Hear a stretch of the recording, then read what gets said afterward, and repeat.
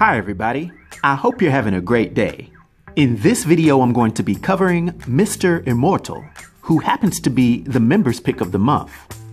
He made his first appearance in West Coast Avengers Volume 2, issue number 46, that was released in July of 1989. His real name is Craig Hollis, and he's an American male who was born in Sheboygan, Wisconsin, standing 6 feet 2 inches tall, weighing 156 pounds. Also having blue eyes and blonde hair.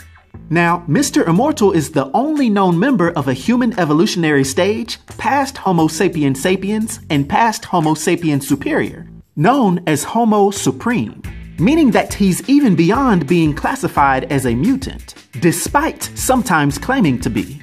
This next stage in human development simply gives him the ability to have retroactive immortality, being able to near immediately resurrect and heal from any death that happens to him.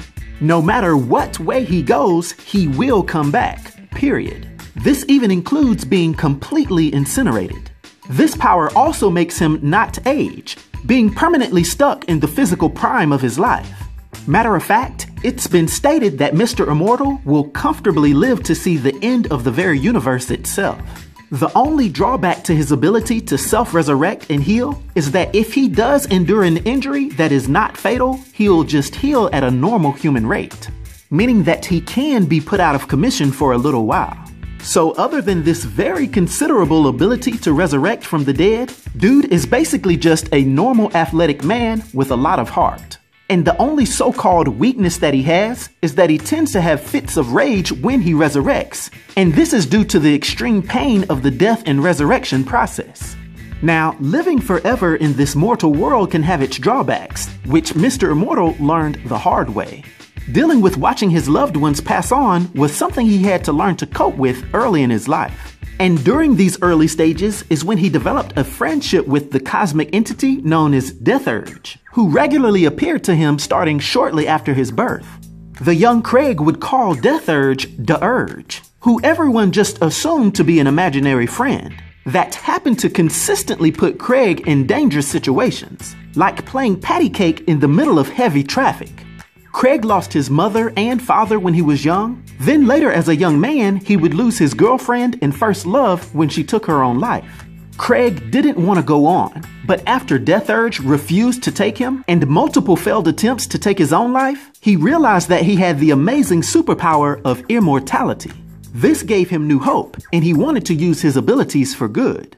Although he would learn in his first superhero adventure to try to stop a bank robbery that being shot and left for dead by the bad guys is not the best way to stop crime.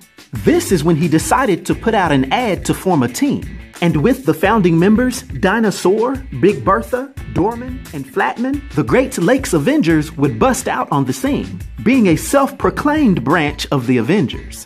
This is also when he would fall in love with his teammate, Dinosaur.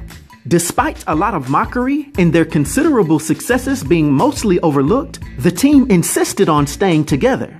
Over the years, they would even take on new members, some of them being the well-known Squirrel Girl, Leather Boy, Monkey Joe, Tippy Toe, Grasshopper, and even Deadpool. This ragtag team that Mr. Immortal founded and led would even get the recognition of being the Great Lakes Initiative, the 50-state initiative's team for Wisconsin. One thing that Mr. Immortal's team can always count on is that he will readily sacrifice himself for them at any time, and that it really doesn't matter because he'll be back in a few minutes. Now, for his powers and abilities and his influence on the Marvel Universe, for my 1 to 10 rating, I'll give Mr. Immortal a rating of 8, which is an unforgettable rating. I hope everyone enjoyed this video. I'll talk to you next time. Be sure to like, subscribe, and join the new Sage.